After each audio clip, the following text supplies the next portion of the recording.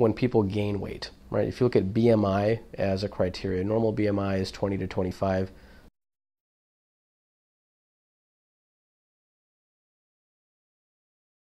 "25 to 30 is considered overweight, which is 2/3 of our country. 30 and higher is considered obese, which is 1/3 of our country. Once you get to 35 and higher, if you look at the risk of dying from all causes, that's when it really starts to take off. Your typical risk of all-cause related death is 2 to 3 times higher once you hit a BMI of 35 to 40 or higher.